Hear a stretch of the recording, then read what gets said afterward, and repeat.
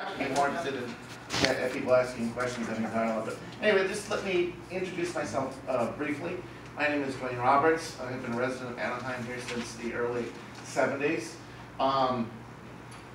In regards to my background, at least to understand that might make me qualified to talk about police issues, I have a Bachelor of Arts degree in Criminology, Law, and Society from the University of California, Irvine.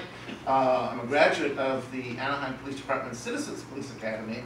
In addition to that, I have been involved in a number of local issues, ranging not only deals with police brutality and misconduct, but also affordable housing, civil liberties, and civil rights. All right. For example, a case in point is that when I started becoming more active in the community, I was involved in issues dealing with what back then was called the Jeffrey Lynn community. Now it is most of the village. All right.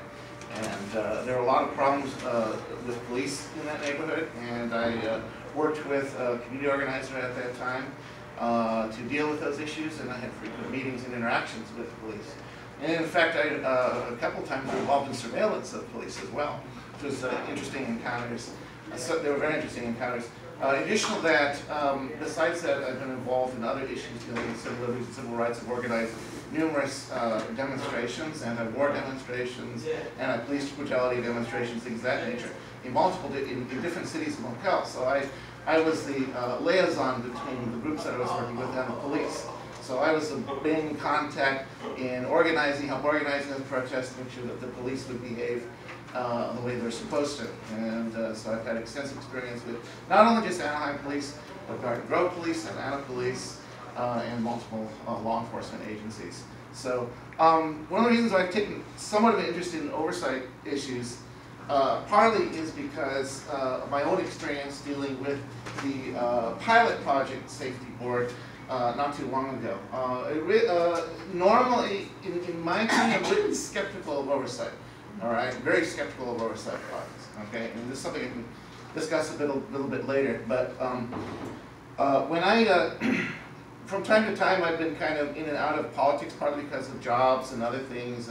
And back in 2016, I got back involved in Anaheim politics, and there was a situation where I filed a California Public Records Act request with the city of Anaheim dealing with the Pearson Park incident, where the Ku Klux Klan came and there was a clash between demonstrators and the local community. All right, and I came across some information which contradicted statements that the former police chief, Ralph Posada, made at not only the city council but also the public safety board.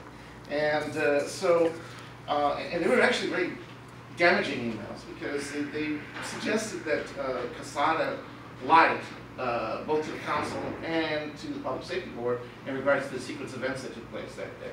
And what's important about that is that because he said what he said, contradicting what internal police documents, even an actual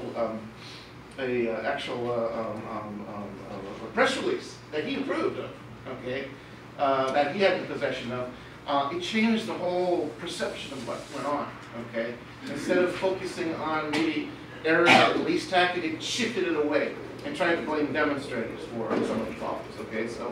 So I knew very well that the Public Safety Board at that time, the Public Pilot Safety Board, and just for people who don't know what the Public Pilot Safety Board is, this was a body that the City Council back in 2013 decided to quickly put together to make it look like that we're dealing with something with keeping Anaheim police accountable. All right, I mean, pretty much it's just something that these hurriedly rushed together, and with the hope of saying, see, look, we're doing something about keeping police accountable.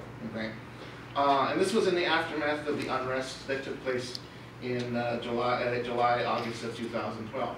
For information, I was at City Council the night that everything exploded, and it was a very interesting experience to watch cops dressed in riot squad running back and forth inside City Council and dealing with demonstrators.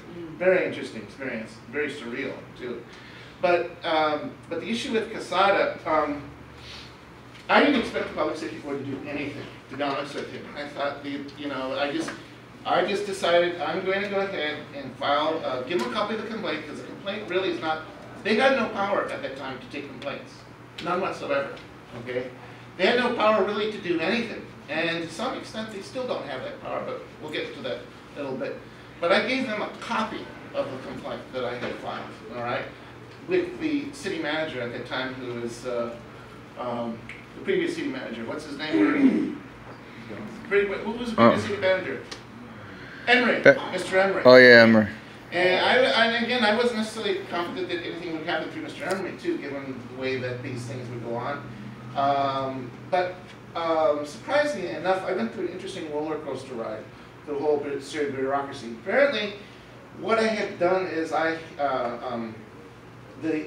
were two or at least three people, and actually pretty much most of the board, they were very upset that there was hard evidence suggesting that the police chief lied to them. But I didn't expect this, all right? So what happened was, just in a nutshell, we tried to compress it a little bit, is that I ended up having 2 interviews with the director of, then director of Human Resources, he's no longer there, to have a discussion about all the evidence and what transpired. And I get a letter kicked back to me saying, sorry, there's no evidence backing your claim, you know, have a nice day, all right? And I dropped the issue, but I kept going back to the board, all right? In the December board meeting, I brought up the issue. I asked them, I said, what does this board do? And a lot of people were asking that question. What is the role? Okay. And to my surprise, and it was very shocking, but to my surprise, they acted, I think it was 5-1 with 1 abstention, to demand that Paul Emery have the Office of Independent Review, which is the private law firm that the city does to handle police matters, to do a review of the complaint. And Mr. Emery was shocked. Mr. Emery was generally shocked at that, because I guess he didn't expect that the board was going to take that action. And I didn't either. A lot of people there were there.